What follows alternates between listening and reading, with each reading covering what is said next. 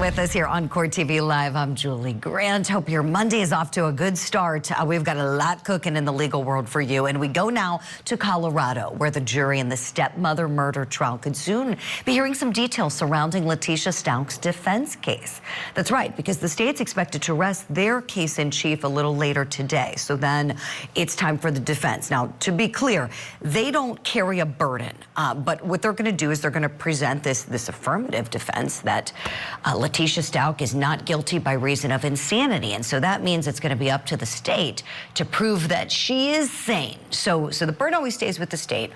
And then, of course, we're going to see closing arguments after all of the cases and rebuttal is all put in. Then it'll be time for this jury to make a decision.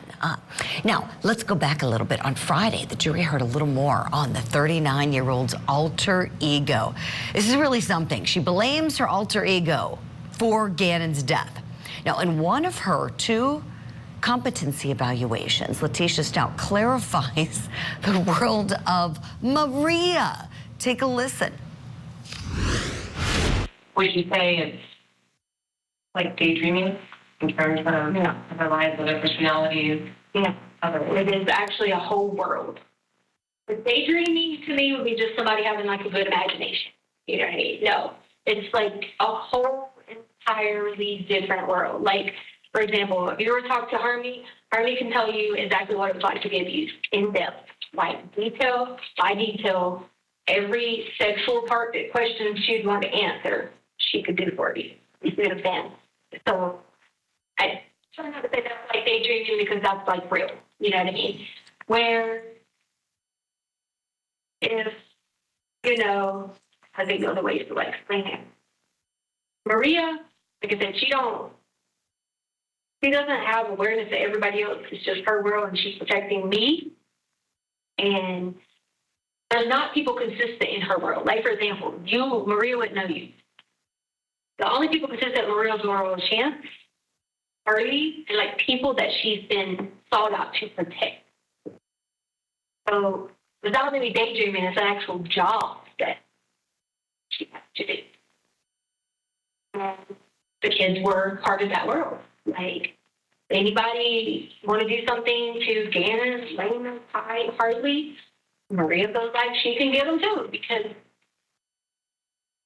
I've spent my whole life not having adult protection.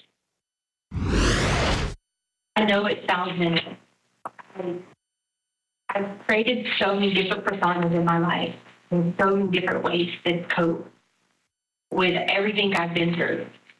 The sunlight is one of them. Like being in somewhere warm, being somewhere where I can use those coping skills to help me when I have a flashback, when I wake up from a nightmare, so I tried to talk to him about it. And I said, hey, Colorado and me just don't, it's causing me to get worse mentally. I was having more of my manic episodes. I was just having more episodes where I forget and lost the time. And a lot of it was because I didn't have those coping skills. Like, you can't play softball here in Colorado. You know what I mean? Not during the months that I'm used to playing back home. And so, all these skills I built over time were taken from me in Colorado. Oh, what a world Maria lives in. And there was a third evaluation for sanity that happened back in March of 2020. Take a listen to what the doctor who evaluated her, Dr. Torres, recalled from her time with Letecia Stauch. In your expert opinion, is that when, if it happens, a triggering event occurs and she changes into Maria Sanchez? It's a little hard to tell from her self-report. It seems as though that's what she's trying to imply to some degree, because she talks about going into protection mode, and she often references Maria as the protector. And at the same time, in her self-report, it seems as though she's explaining what she is seeing, presumably as Letecia Stauch. Moment. Would it be common for them to say, I blacked out, I don't know what happened after that moment? That happens a lot. Does that happen a lot in criminal cases? I suspect it happens often enough in criminal cases. Where insanity is an issue. Where insanity is an issue, it's common, I would say, for people to have periods of not remembering. Okay, so bottom line, after that third evaluation, which was focused on whether or not she was sane at the time of the incident, the two doctors who evaluated her both said yes, she is sane. Then the Stauch defense team got the opinion of another doctor who said nope, insane, and now they're going with the not guilty by reason of insanity defense. Will it work? Maybe. Let me see what my guests think. Let me bring back in attorneys Rob Corbett and Cannon Kearney, get their thoughts on this. Cannon is shaking his head, saying, no way, Jose. Cannon, go ahead. Tell us why, please. Well, first off, I'm thinking coming from uptown New York, Maria.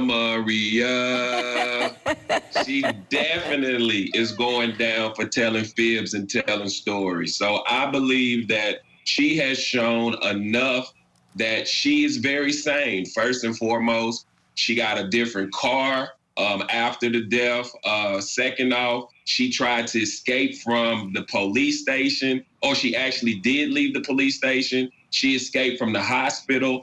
I guess Maria was the person who was her alter ego, who was doing all of these different things as well. So based off of this, she has shown enough sanity to have remorse, to have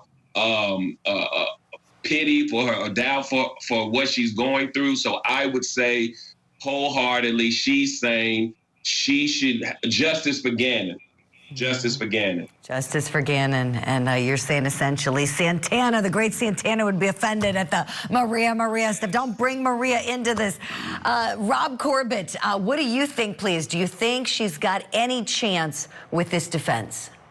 Well, you always have a chance. And as a defense attorney, you always say that you're in the case until the jury tells you that you're not, by coming back with a guilty verdict.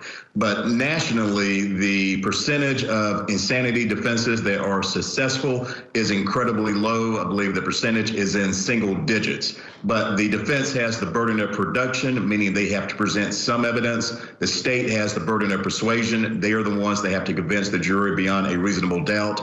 These types of cases come down to battle of experts, whether you believe the state's experts or whether you believe the defense expert. But there are enough things that would cause me, just looking on the outside, to doubt her defense at this point.